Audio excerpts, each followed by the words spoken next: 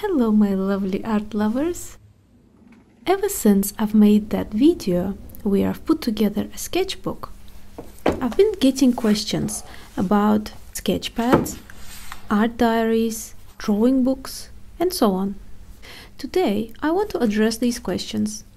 At the end of the day, why does it matter what you use? And what do sketchbooks have to do with artist diaries?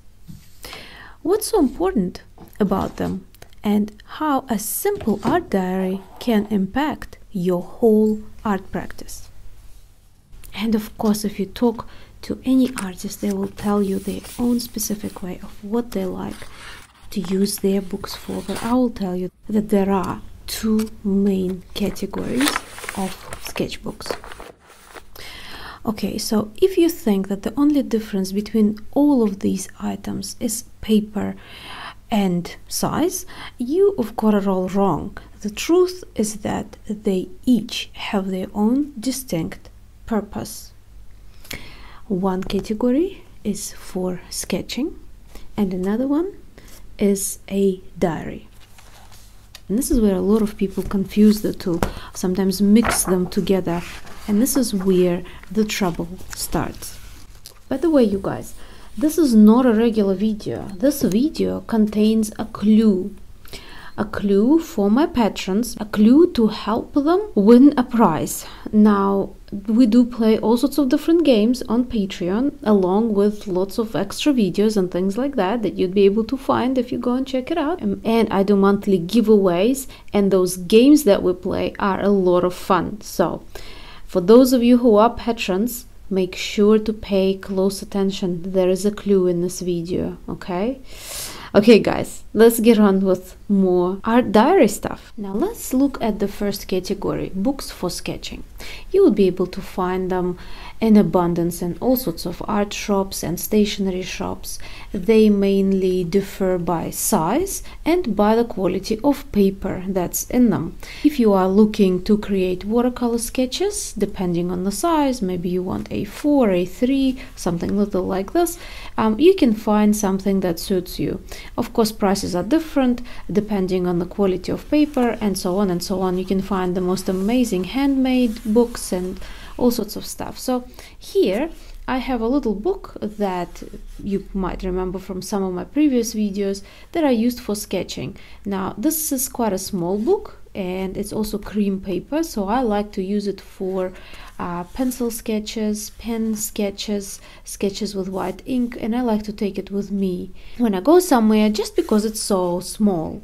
So this is a perfect little book to take with you. Paper is also thick enough to use it for washes, you know, like quick watercolor washes and things like that. It's not 100% watercolor paper, but it works for what it works for. Now another book, this is the one that you probably have seen me make in one of the YouTube videos. Now this is the one that I've made that contains different types of paper. This is something that I couldn't find in the shops. And the cool thing about this as well is that it's not, you know, it's bigger, but it's not too big where it becomes really bulky and hard to take with you. It's still something suitable, you know, to take along with you, and it is still a book in the shape of a book. Now you can also, by the way, all of these things, these are all, I think I've did videos about all of these sketches, some on Patreon and some on YouTube, so you can, if you look through, you'll be able to find videos on those as well. You can also find books in the art shop that are designed to be taken with you, and they're usually called blocks. Now this one here is a block of hot pressed finish watercolor paper. I had it for a while. The good thing about these is that, especially if they're smaller, this is, well, it's A3, it's about A3 size, so it's still okay, it's still doable to take with you, especially if you don't like traveling light. And what it does have is that it has this thick glue on, sometimes they have it on all sides. This specific one has them only on two sides, so this side here and this side here. What this glue does is it holds your paper in place, so you don't need to worry about using clips or it flying away or anything like this. You don't need to think about attaching a tape, for example, on the sides to hold it down. You can just open it up and work on this. When you're done and your drawing is dry, you can just see like this one's already coming apart here. You can use like a palette knife or something like this and just you know, remove the piece of paper. They are usually a little bit more expensive than just your normal sort of booklets. And they usually do contain good quality artist paper, but you do need to check because different brands do different things and quality of paper can vary as well, just like the heaviness of the paper for these things. So again, these ones are called painting blocks. You can also find things like this. Now, these are not very suitable to hold as your workbook. These are rather great as, you know, something that you might like to keep all your drawings in. You can, it's quite easy to tear them, you know, off the paper, pieces of paper, you know, cut it up to needed size. I love to use this paper for drawing, but it only has glue on one side. So again, this is great for sketching, but it's not really a workbook as such. And this is where a lot of people confuse those things. You know, when I say, okay, you need to bring a workbook, and they bring something like this. It's not a workbook, it's paper. It's you know, paper, maybe put on an album, you can, you know, call it whatever you want. But a sketchbook is something where you can keep things in it. So it's not designed for paper to be, you know, taken out, for you to use paper as paper. A proper sketchbook, whether it's for watercolor, for pencil or whatever, is usually made like a little book. So see here, it's got this sort of a book binding thing going on. And what you want to do with something like this is you want to keep it as a journal, but in a way as your drawing journal. So again, we're not getting into the diary thing. This is, we're going into journaling now. So you are going through and you're sketching through different ideas. Perhaps there's something that you're thinking through, maybe something for your artwork, maybe something that you have seen and it's inspired you and you just want to drop it down. Or like for me, for example, see, I'd be working through on larger artworks and then I'd have something like this lying around that I'd be sketching things to, you know, just to sort of brainstorm, really, where I'm keeping you know, different ideas and things like that. But this is still drawing, so this is still drawing out things rather than working on a diary kind of stuff. So again, this is a journal, not a diary. Okay, so yeah, lots of different sketches. So you can see this is just me thinking through things and so on. Also, these things are great for if you want to improve your sketching, for example, and you don't want to be, you know, sitting down every time perfectly, because, you know, I mean, who's got time to sit down and allocate 2 hours every day? I mean, if you do, it's amazing, but, you know, many people don't. But if you still want to be sketching and drawing, because remember, every little bit counts. Books like this are great because then, say, you can have it sitting in your living room, for example, or next to your computer, and when you're relaxing, watching something, you can just open this up, you know, grab a pencil and just draw things. Maybe something that's sitting in front of you, your cup of coffee that you're drinking, or something like that. So this is what these things are great for. You don't want to tear each artwork out and have it as a separate artwork like in those previous books that I showed you, but instead this is something that you want to keep all your sketches together in one place, but these are still just sketches. Here's another example of this. This is from, I think, it says 2000 on it. So this is a really old one as well, that I've had. Ooh, cat here. I wonder where that's from. Things that I've been practicing. Like, I remember I just went through this thing of wanting to learn how to paint different types of fabric and stuff like this, and I would go through, you know, I'd go in the galleries and work there with this little thing and work from images and you know, copy other artists' work. Now remember, you can't copy other artists' work and sell those things or pretend that they are the original artworks by those artists. But if you're zooming in, or if you're just doing a sketch, and if you are saying that this is from this artwork, then yes, that's absolutely fine, and you're not selling them. So yeah, so always keep copyright laws in mind when you're doing things like that. So I did all of these when I was a student. I was just, you know, learning how to do things. So yeah, and you see how this is, again, this is not a diary, but it is a sketchbook, which is more like a journal. So every day or every week I would go in and I would sketch something, and I would study something, and I would, you know, something that I would want to try, maybe like a different technique. So the good thing about this paper is that it's not very expensive. It's not cotton paper, it's just cellulose, but at the same time it's still thick enough to handle water mixable materials, but also not too bad for the drawings as well. So you see lots of different sort of a brainstorming, different ideas and so on. Okay, so this is the one group, okay, and that group is divided into journals you want to take with you when you're on the go sketching, you know, like watercolor sketches and things like that. Pads of paper that you might like to, again, either take with you, work at home, in studio or whatever, but they are designed for you to take out the pieces of paper once you finish drawing or painting. You can take them out and have them as separate artworks. And of course you can have another sort of like a workbook where you're doing your sketching, whether you're training to get better at something, whether you're working through different ideas.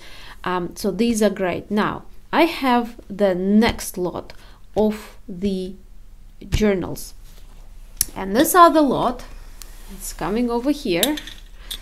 This other lot is what I call an art diary or artist's diary. It's much more private. Usually not many people get to see this. This is specifically for you. So if these ideas, maybe you're discussing these ideas with someone, or if you're studying, maybe this is something that you want to be showing your teachers and so on and so on, or maybe you want to show your friends. These ones are very kind of like a diary, and it is a good idea to keep them all. You see, I even put dates on them. So this is the one that I used from 2005 to 2009. And so what these do is this is kind of how your brain works in a way. So, you know, have you ever come across a saying that, oh, as soon as I've got a piece of paper out or a new fresh canvas, I can't draw or paint, and I just get a blank mind. It's that fear of a blank page. It's called writer's block, artist's block, you name it. Any creative profession would have that. And these things are a perfect way to get around it. So what do you do with something like this? You would want to put any ideas that come into your head, you want to put them down, not just ideas, okay? You want to put any kind of images that you like, that you might like to hang on to. Or maybe there are, you know, some kind of newspaper articles, images that for some reason at that stage, at that time, somehow inspire you. Maybe photocopies, maybe, you see, I don't even remember all of this. This is, as I said, from a long time ago, from 2005, but still, so these would have been the things that I would have been really looking at, and maybe exhibitions I would have visited, or, you know, things like that I would have wanted to keep little reminders of. So the cool thing about something like this is that anytime you get an idea that pops into your head, you can just drop it down in one of those books. And then when you do have that mental block, you can open it up and look through those ideas, and it will really remind you about all the cool things that you came up with. So now you don't need to sit down and on the spot come up with something. You can just use some of your older ideas and usually, guys, ideas come when you're doing something else. So if you're sitting down, you're like, I have to think of an idea, you're going to have the emptiest mind for ideas that you can possibly imagine. So with something like this, what you can do is you can just drop them down, say, I don't know, you're washing the dishes or you're eating. For me, I get a lot of ideas when I eat. I don't know why. But once you've got that down, you can come in and sketch them. So this is another visual diary book. So this is another diary from 1999. This is when I was a student.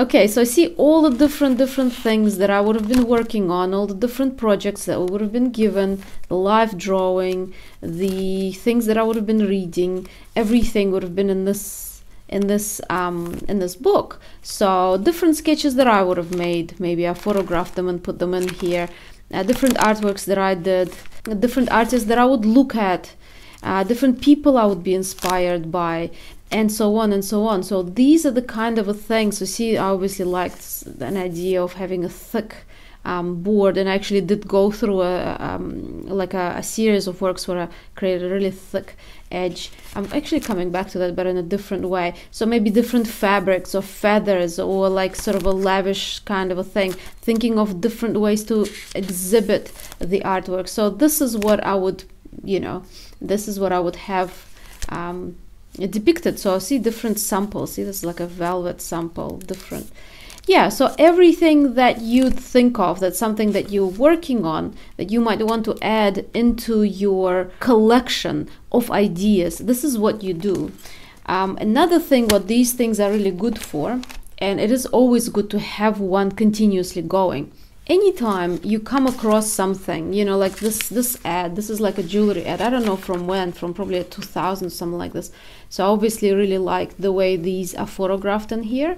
PowerShell, again, I went through a stage of depicting, PowerShell quite a bit.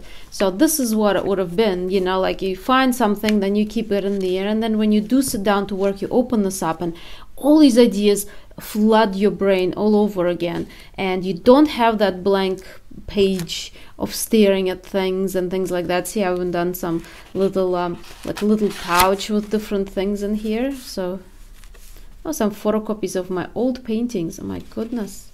Again, guys, this is from a long time ago. I don't look at these very often, but I do keep them all because they do come in handy sometimes, and even just to see the development of your art, of what happens, and how it develops and so on. So yeah, lots of different things that I like, different things maybe visually that you like. Again, maybe a show. I remember I went to this show, and you want to keep these things. See, again, thinking through different designs. I remember the show I did as well. So things like that, they're really great, like little things that you see and you think, oh, this is great, this can be interesting in the work, but then you forget about it. Like by the time, say, you get home, if you thought about it when you were on a bus, for example, when you get home, you forget about it. And this is when little things, really little things, come in handy. It's always a good idea to have something on hand, little like this. Like this is tiny. This is like A6 maybe size. So yeah, so you see here, I would have this in my bag, for example, and then if I'm, I don't know, somewhere in a supermarket and I think of a cool idea, or I'm on the bus, in the car, I'm waiting for someone, or it doesn't matter, and something really interesting pops into your head, you want to open it up and do a very quick sketch. And I don't know if you know much about me working, but you see this cool idea that popped into my head, and then later on I actually made it into a painting. So of course, from this to the painting, there would have been a lot of other stages as well of process, but these are really great to have on hand, to be able to sketch. And you want to make it as comfortable for yourself as possible. If every time you have to grab something, you have to walk 2 stories down, say downstairs if you're living in a 3-story unit or something like that, you want to make sure that you've got these things lying around everywhere. You want to make sure that you have one in your backpack maybe. You want to, really make it easy for yourself to carry on working even when you are not working. You see what I mean? You are not working on creative ideas, and this is when the brightest, the greatest ideas that would pop into your head, and you'll completely forget about them. But even just opening these now and just reminiscing about, oh my goodness, yes, this and that, and I went through this whole 3 months of really focusing on trying to get this perfect or that perfect. And so this is my current book. I've had this one for about 12 years now, and you can see how it's all getting really old and stuff. And so again, I would have been, see, like ripping and everything. So I would have been collecting different things that I might like, different images and so on and so on, and thinking through different ideas, you see. So it's one of those things where you can create your own little personal space. This is your personal space. This is not something that you share with other people. I am sharing it with you guys, okay? But this is not something that you would be showing other people. This is something for yourself. These things don't have to look perfect. You don't have to draw through everything. You can write things, you know, put an arrow and write things down. These things are your own internal artistic turmoil that's happening. And rather than turning each one of these ideas into a finished artwork, this is somewhere where these ideas get to live. They live here, and some of them sort of die off, or some of them evolve into something else. Some of them might pop up in an unexpected way, and so on. Like this, when I was thinking through this, I never actually did this artwork, but it did pop up later as small part of an artwork. So you see, this obviously I've been thinking through things. So this would have been about 12 years ago when I started this. Also, these things are great to have as reminders of the artworks that you've done. So you see, what I do also is I photograph my artworks and then I print them out.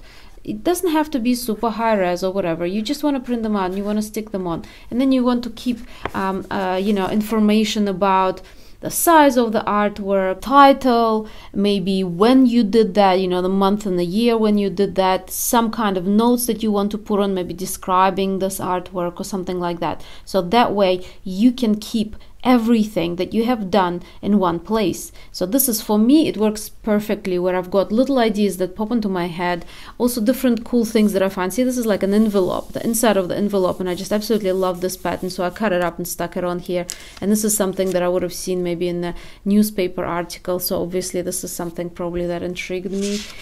So different things.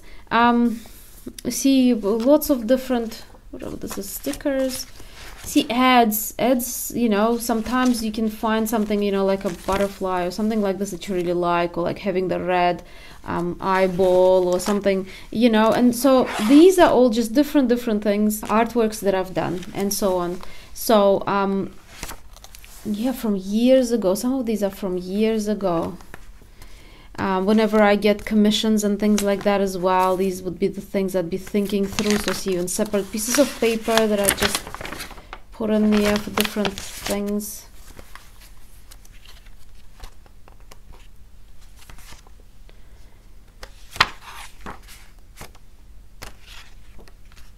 See, doing little post-it notes. Obviously I didn't have one of these next to me. The ideas would have struck when I was somewhere else, so I had to grab some post-it notes. There's some more. And just so, this is, again, as I said, this is not something that you would be showing someone, unless, you know, like me, I'm telling you, you know, with the process that I go through. These are just different things that pop into your head, and it doesn't mean that they will all evolve into an artwork. They may not evolve into an artwork. They may evolve into an artwork years later. They may become just an idea on their own. Yeah.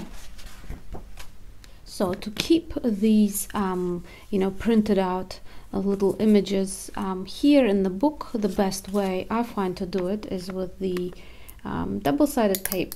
I mean, you can use other things.